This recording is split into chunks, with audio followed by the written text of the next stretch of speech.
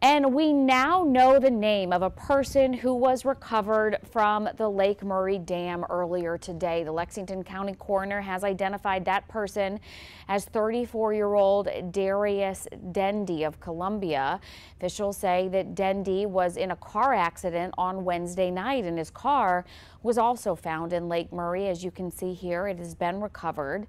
Lexington County Sheriff's Department says his body was found floating near the Lake Murray Dam at about 9:30 this morning. We are going to continue to follow this story as well and bring you the latest on air and at WLTX.com.